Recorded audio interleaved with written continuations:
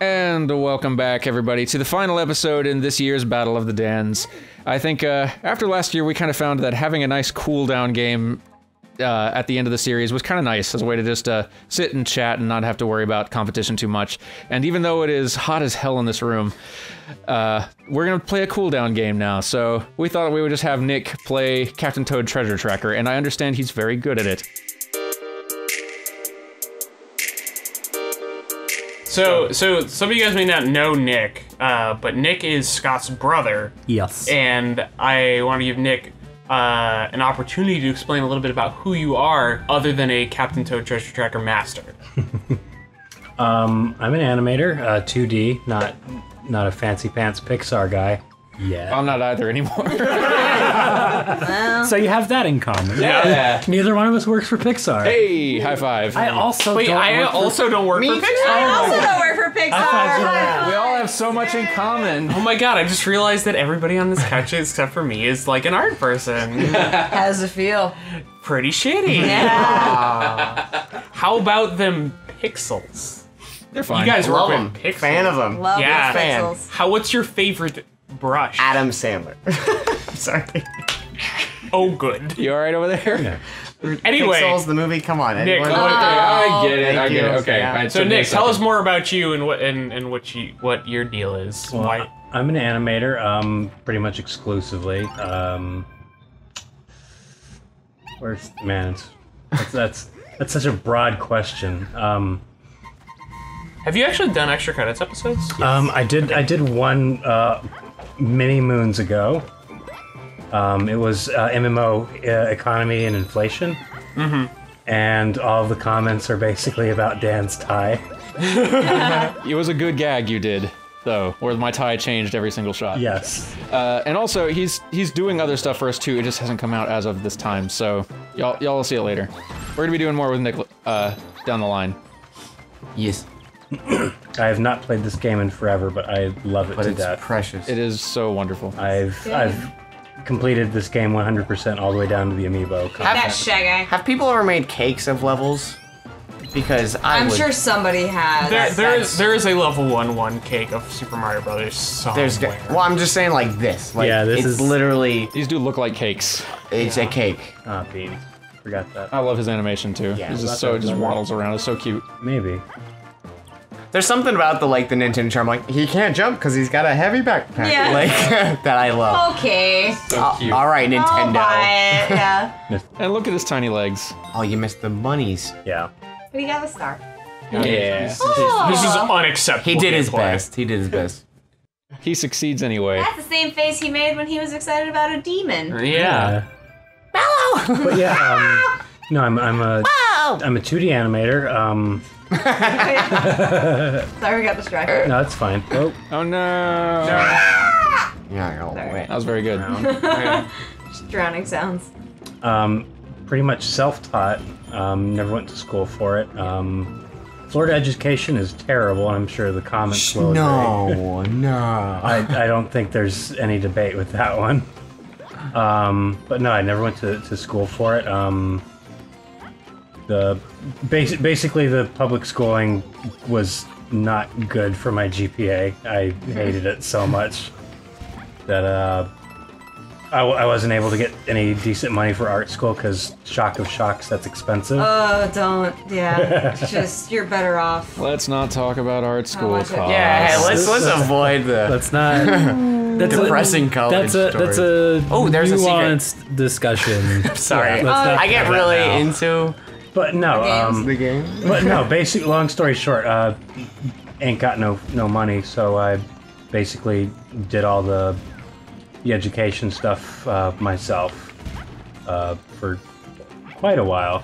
It's kind of how art school works, too. Yeah. To Yeah. be perfectly honest. No, yeah, no. At the end of the day, it's like the lesson is you know how to work. Yeah, no. Like there's many a Twitter discussion by a lot of artists on. There's no wrong path. First off, that's Just different, Different yeah. ones, yeah. different strokes and all that. But yeah, I basically picked up some art books, buckled down, learned how to do all that stuff by hand with a cheap Wacom Graphire, which I don't know if they make those anymore. Do you remember what art books they were? The cheap one was Preston Blair's Animation. It's like $8 at Michael's, actually. It's huge. It's tall and wide. It's a thin book. And the other one is one Dan's recommended, and I can't recommend it enough. It's Richard Williams' Animator Survival Survival Guide. Kit. That's a must-have. Yep. Like every single Every animator animator I've has met. that. Yeah. And I would argue every artist needs that. Yeah. They should. It's very, very good. Like, I feel at some point I wanted to do a Photoshop of like just Moses coming down from the mountain with 2 tablets. Except Photoshop out the 2 tablets. One of them, Illusion of Life. The other one, the Animator I Survival still Kit. actually have not seen. Well, Oh, well, it's back. It's fine. Hey, I got another key. Throw it off again. I actually have not care. gotten my hands on a copy of Illusion of Life. Honestly, okay, so Illusion of Life is... Animator Survival Kit is actually the only one you really need. Illusion of Life was like the origin story of where those Yeah. principles like were first written about. Yeah, I kind of like. I just want it more for. I guess like the spectacle. It is of a very, like it is a very pretty book. It's got some lovely art in it, Yeah. and it's like got a lot of the history of Disney animation Yep. early on. Like it's really interesting. One of the things that I do kind of. I'm bummed about for leaving art school early was I didn't. There's Sorry, there's- someone there's some outside very loud having a people loud talking conversation. outside. Let's join this person's conversation. Chad Yeah. Dominic. Let's go live Yeah. to down outside Dan Floyd's apartment. Yeah. What's your deal? The one thing that I was bummed about that I didn't get to stick around for was there was a history course on animation, Those are so fun. which I really want to still do. Animation history is the most fun history class you Yeah, can ever because do. like I took art history and that was boring as shit. It's so true. It's Art so history? boring. What are you talking about? It's like How could that be boring? Contemporary art history is interesting just from the wild ass stuff you see. But All the enemies. I'm getting new stamps. That's what I'm doing. Oh damn! Oh, shit. I feel like we cut you off on your journey of who you are. Yes. Yeah, but so like art is not a one trick pony. It's You defeated an enemy. I did. And that's what I'm doing. Oh, I thought it was don't defeat an enemy. No, it's defeat all of them. They're all I going pay down. attention. You're such a good listener. Trick shot. Here we go. Come on. Yeah. Oh damn! Take that bird. Go on that middle one. Not that No, nice. no, Dan Jones, please tell me why you're so much better at this Okay, game. no, I'm just saying. I'm curious for my sake. No, push the second one down. See if I can. What the Second one, push the second one down. Uh huh. And fall on that. Oh. And go in there. And the third one. Oh, I gotta throw my turn up first. Oh, never mind. Okay, kill that I guy. don't know if I can reach him. It's been a while. I don't think I can reach him from Oh here. my God. Don't you have to get him to stomp you? No, yeah, that's actually a thing. It's been a while. There he Die. is. Nicely done. Pro gamer Dan Jones. I'm just saying. And then We call him Dan Prima Jones. drop that one. Is there anything there? Oh yeah. There you go. Hey, it's a rock. Just playing video games, folks. Solid as a Pro rock. gamer. But yeah. So But yeah, anyway, before Dan Jones decided to tell me how to play video We were gonna miss it.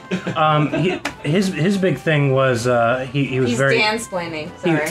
Oh my god. That was good. I'm as far as acting goes or animation acting goes, I love the very slow controlled stuff. Like one of my favorite movies ever made animation wise is The Prince of Egypt. Ooh, nice. I need to watch that again. It's been a while. James Baxter. Yeah, James Baxter worked on that one. My favorite guy is Christophe Sarand. He's all of his work on that is incredible. I mean, the entire team on that is phenomenal. But like, that's the kind of stuff I wanted to do, and Yeah. then I eventually found the Animator Survival Kit, and That made more sense. it made a lot more sense. It was all about the actual control of the animation, not like the fun in the Flash is nice, but like for me it's more about having more like slow, concentrated control over what's going on. Yeah. Yeah. Well, I mean, wait, did you mean Fun of the Flash as in like Flash program or Flash in like pizzazz? Pizzazz. Pizzazz, okay. Like the term I've always heard is antics Uh-huh, as an yeah. animation term. Yeah, no. I I wish that I spent more time doing more slow-paced animation things, because it's like very, very challenging, but I feel like you learn way more from it. Yeah. Yeah.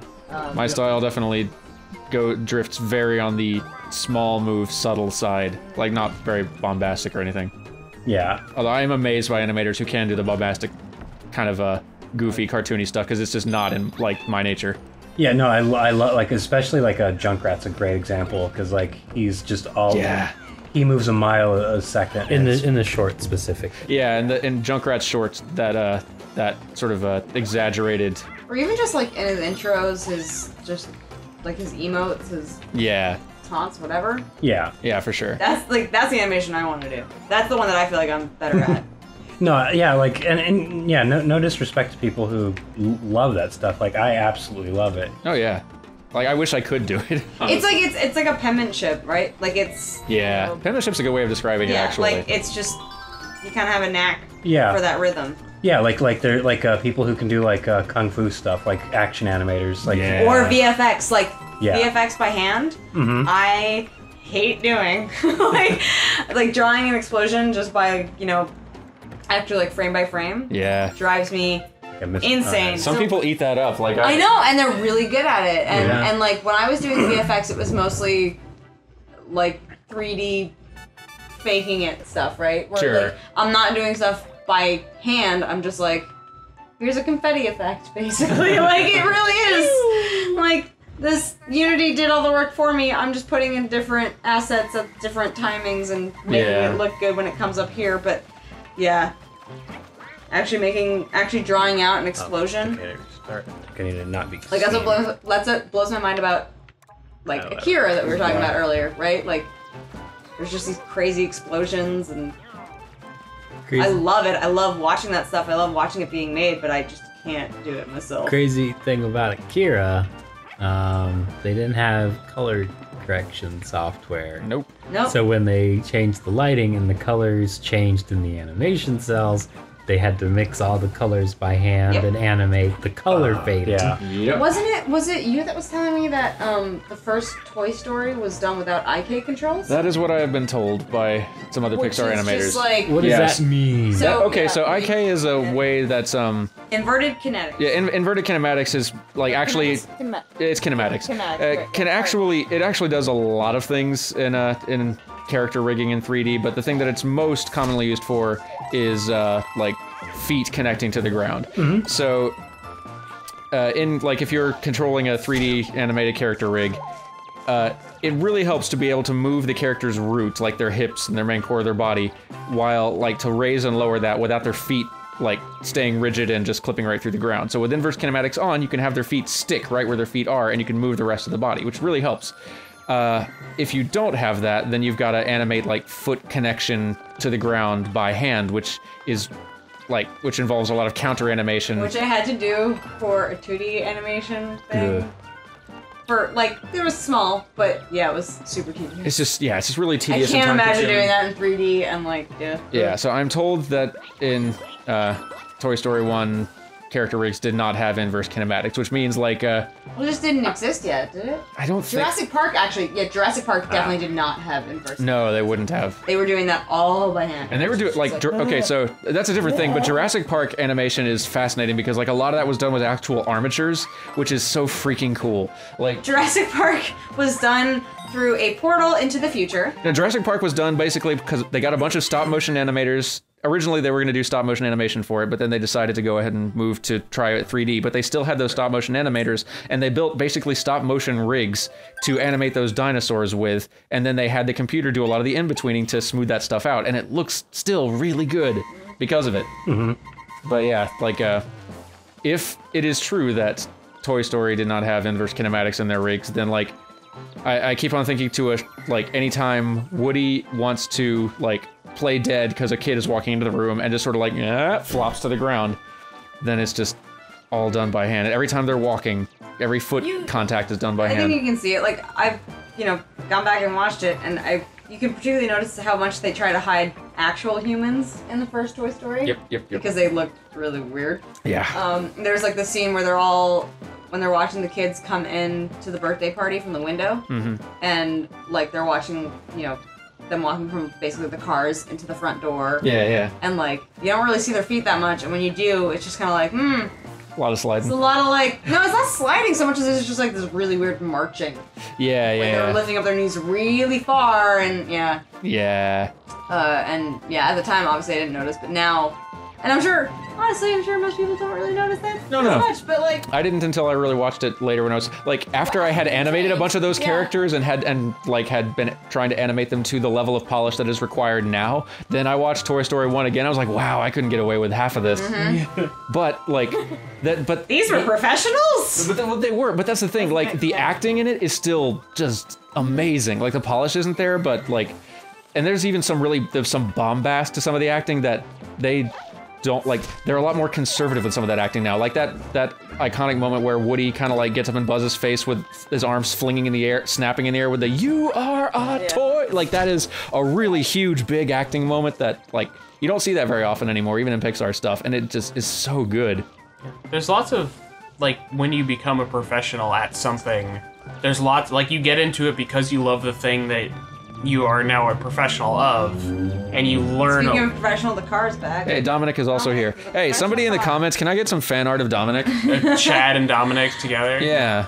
Yeah, like, there's just lots of stuff that when you learn, like, you kind of, like, I call it seeing the Matrix, right? Where you've seen, like, oh, this is how this thing X is done, and it's really hard to, like, this thing that I fell in love with, like, oh, it has these problems, or just, like, for me, it's a lot harder to play and enjoy video games because it's just like, oh yeah, no, I've seen all this before, and this is how the magic works. Yeah, no, I could, especially as a designer, I could imagine that. Actually, I'm curious. This conversation has got me thinking. Everyone go around the room and say who like one of your biggest creative influences has been for what you do.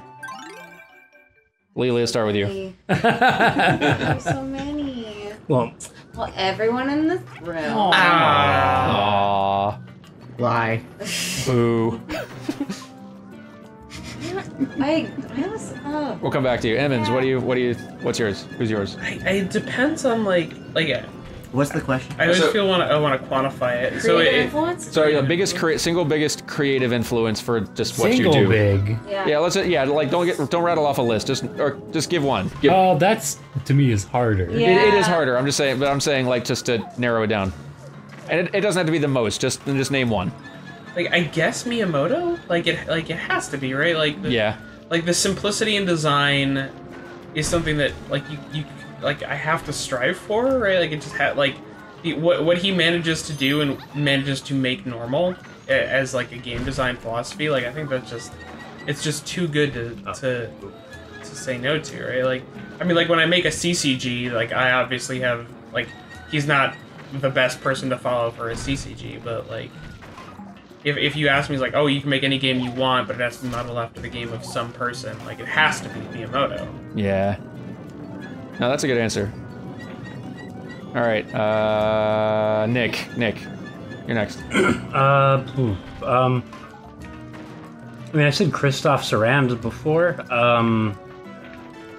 I think, as far as like the kind of animation I want to do, his is the kind that I really want to do. Particularly, there's a scene in Prince of Egypt where Moses is approaching Ramses after he's basically brought the wrath of God down, and he's just like, Ramses is understandably upset that he's basically ruining his entire dynasty. Peeved, yeah. Sure. A little bit. But there's this scene, like, it's one of my favorite scenes, and like that movie is just so good because, like, despite the fact that Ramses is utterly a villain, like, he's still human. He has like he obviously has like father issues that are basically motivating his entire story, and he's just a bitter douchebag. But no, like, there's this one scene like where like Moses clearly doesn't want this burden he's being dealt with, and he approaches him in a temple, and it's just like this beautiful, like, you can find the particular shot on Vimeo, I think, of him just having this moment where he's remembering when this is fun. Where he's remembering when they were kids and how they just used to be just the worst children, and how he misses like his brother in spite of the fact that he's basically ruining his life. And it's one of my favorite pieces of animation, period. Just like that scene in particular has like always been like a huge inspiration when I try and do something particularly slow or technical or very controlled. I always think of that particular shot. Nice. I should watch that movie again. It's been a while. You really should. Yeah. Like I miss DreamWorks doing 2D stuff. Okay, Dan Jones. All right, he's still looking. He's I feel like you're Googling he's looking people off right now. Okay, so screw it. I honestly Do it live. don't know if I have a solid answer for this. As a kid, I think honestly, I don't know if it's a cheap answer or not, but honestly, webcomics were a big part of influencing me as an artist because not for because we know some friends that might have been okay yes babies in high school. Yeah, Scott's one of them, but it wasn't so much of like the content or whatever. It was just the idea that people could go out and make a thing that they wanted to make, and that was it. It was made. Like, it was a self-fulfilled thing, and that was very important for me to know because up until that point in my life, I just knew like you go get a job, and you know that's it. Like, it's not so much what you make of it; it's what is assigned to you. It was And like that was kind of the first. It was the first intro to being like, oh no, people do this. Yeah. Like it. So I had a very similar thing where I thought, like I thought Scott was a millionaire because I was a fan of his on the internet. Like I was just like I followed your stuff from when I was in high school, I think. Yep. And then like Scott entirely shaped my art style. yeah. I will say that. Oh my god, yeah. And it was one of those things where it was like. Because my first webcomic gig was on The Escapist, and it was just kind of like, oh no, it's just like, people make these things. People roughly around my age, people with the same tools and access that I have. Yeah. Just from your computer at home. And then it really did kind of lead to this domino effect of just like, also meeting Dan Floyd who worked at Pixar, and I'm just like, oh, that was a childhood dream, and now I just have a friend who works there? Like, what? No. That's insane to me, and it's just like it is very good. It's very humbling to be like, okay, no, it's just people make these things.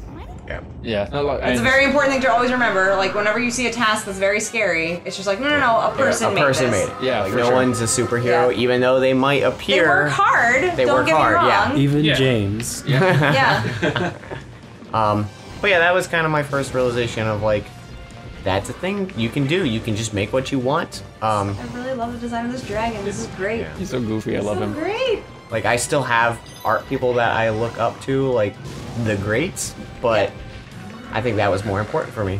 Yeah. So I recently ran into, I always get their names mixed up, because it's, they're both M names. It's the brothers Chaps from Homestar Runner. Yeah. Me and Scott went to a live show there. We actually ran into Alex Hirsch, which is mostly me bragging about meeting Alex Hirsch. I want to meet him so bad. He told me to steal their Strong Baddie sign. He did. And he said they probably wouldn't mind, so I really considered it. Yeah. So Alex Hirsch is a criminal, and I love him. He's like a cool dude. But no, I ran into the brothers Chaps, Mike and Matt Chapman. They actually live in Georgia, which is one of the few good things about Georgia. It's true. They did an anniversary show for their children's book, and they did a live show for all of their music. So like you got Fahugu Gods, you got Trogdor, you got Moving Very Slowly, which is like the Strong Bad Sing CD. It's very silly, very entertaining. But they were definitely a big influence for me as an animator as well, because for the same reasons Dan brought up. Because like their animation, like I hate to say it, not the best, but like at the same time they were making things like and getting by on it and entertaining people. Like I remember seeing, like I actually met their dad many a year back at MegaCon in Florida. Strong Dad. Strong Dad, that's it. Yeah. But I finally after many years of they haven't updated their site regularly until recently. But I ran into him and I was like, you guys are one of the reasons I'm an animator. I've always drawn, but knowing that two chuckleheads are with a copy of every bad version of Flash are getting by and entertaining people on their own terms and not some corporate writer's room was always a big deal to me. Just watching these people this is putting their signature out there and making something that's just wonderfully endearing. That was always a big thing. And putting in perspective thing, I read Penny Arcade when it was just a webcomic. Yeah. And now we're at PAX. That is true. What was the stamp for this? Did you read it? No. Anyone? 70 coins. 70 coins? Okay. Scott, what about you? I can't quantify this into one person. I cannot do I was that. gonna say, I'm trying so hard. I know. Well, I've already quantified it into 3, so... Yeah. It is impossible for me. To be fair, I'm sort of person, if you ask me my top 5, 10, 20, 100 movies, it doesn't get any easier. Yeah. No matter how big that number gets, I can't quantify this particular answer to one person because I love this. So good. as a creative person, I've always been creative. I've always drawn. If I had all the awful notebooks and printer paper and loose sheets of paper, from seen my SAT from when I was book full of just doodles. Yeah, because I was not paying attention in class. I was the sort of kid that Pay attention in class. Do any of you know what an essay umbrella was in school? We did this thing where we would draw an umbrella and have, I don't know why it was an umbrella and not a tree. We would draw branches off of this umbrella. Umbrella branches. Yeah, and it was to teach us to have a intro, point, outro of a paragraph. And it was an umbrella for some reason, and That's what the teacher thought was clever at the time. So yeah. And I would draw the umbrella and have a parrot thing on the bottom, just whatever we were talking about. And eventually I got in trouble because they're like, stop doing that. You're supposed to be writing. Just always draw. So there's not one definitive person. There are many turns, and they're not always even artists. The Brothers Chaps is a nice early one. My path is very similar to Nick's. Yeah. There's just listening to people. Now I would say there was Miyamoto, obviously. There was a time where I wanted to make games. There was a time I wanted to make animation. Now I would look up to somebody like, say, Dan Harmon, whose work really resonates with me, who also fascinates me as an individual. Yep. There's Oda, who makes One Piece. That was another big influence. I still really I like to make fun of him so much. I don't think he'll ever hear this, but if he does, I'm sorry. Adore Chris Metzen. Yeah. I love Game Dad. I think his work is... This coin run so nice, sorry. Nice. Nice coin run. Nice. Nice. I find his work to be hokey as hell, but I've never met someone that just loves their own work so much. The sincerity there is beautiful. Yeah. Suda 51. Suda 51. James will back you up on that one. Yeah. Yep. And I think a lot of it is when you think of narratively or just culturally what everybody what's your influence? Who's your big influence? It is a very kind of cliche way of looking at it, when in reality it's always a group of people. You're the sum of your experiences, and it's never you're the master apprentice relationship type thing is just not what we do as a culture. Some there are I won't go that far. I do think that there are. So some people have that moment, that epiphany. Some people meet someone, see something, they realize. That's kind of what I was gonna get to about my influences that I could think of.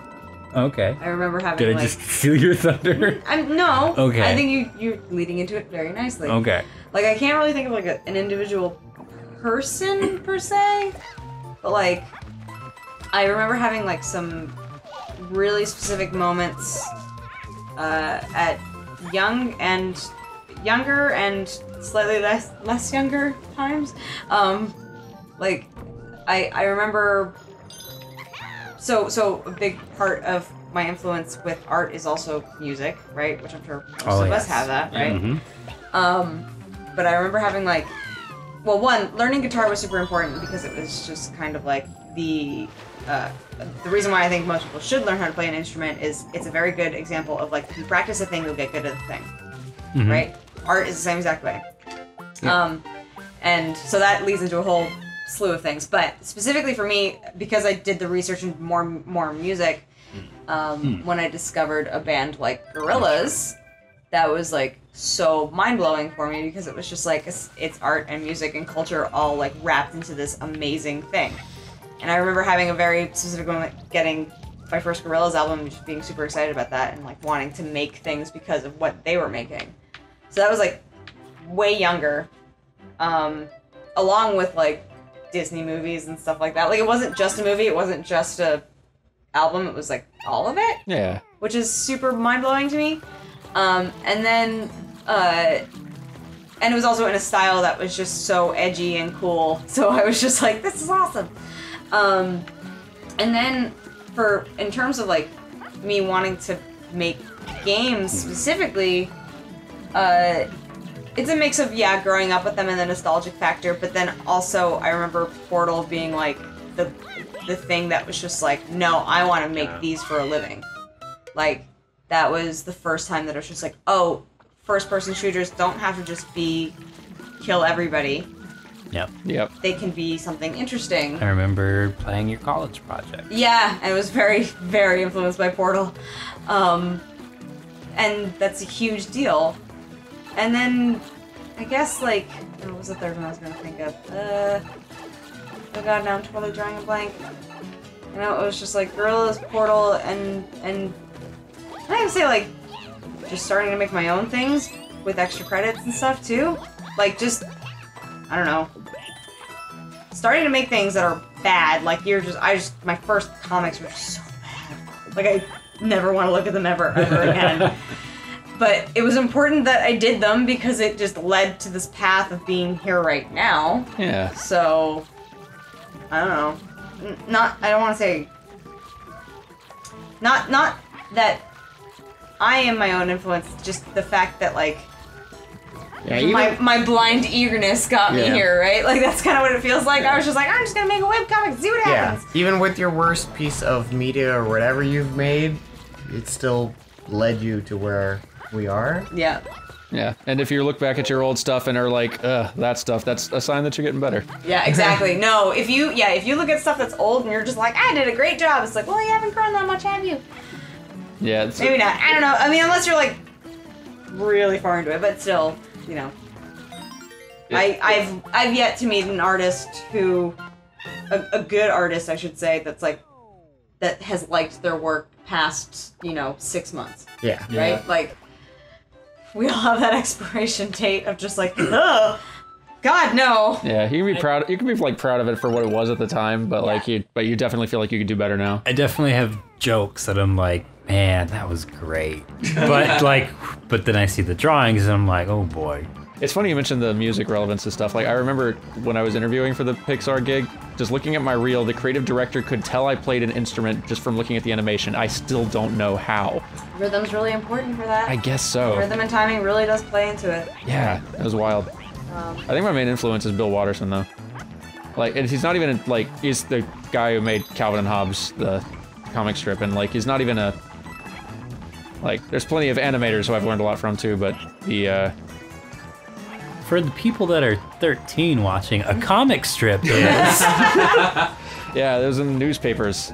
And sorry. For the people that are 13, a newspaper is. The more recent, like, huge influence for me has been stuff like Steven Universe and Gravity Falls, where it's like, I mean, for me personally, it's like, oh, these are people who are now actually in my age range making this stuff, and it's amazing. Yeah, no, that actually makes me happy too. It's also like covering stories and content that are hit close to home and mean a lot and say something without bashing you over the head with it. Yeah. There's this beautiful elegance to it that is, I'm just like, why didn't I think of that? Like, I don't know, it's so good. It makes me really happy seeing stuff like Steven Universe and Undertale and stuff like that being made by people like from a generation younger than me, who are like, stuff that has showing a level of emotional maturity and sensitivity that the media I grew up on did not have. Yeah. Like that, I wish I was raised on this stuff. It gives me a lot of hope for the future. Like, I am really excited to see what the future looks like with kids raised on stuff like this. I'm super jealous, but also super excited, right? Like,